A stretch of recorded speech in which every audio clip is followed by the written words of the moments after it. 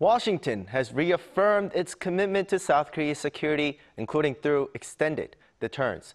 Korea-based Yonhap News Agency on Friday quoted a senior U.S. State Department official who said that President Biden has stressed that U.S. extended deterrence provided to South Korea will include the full range of the country's defense capabilities. Those include nuclear, conventional, as well as missile defense capabilities. The officer added that the two allies have reactivated the high-level extended deterrence strategy and consultation group, which met just last month.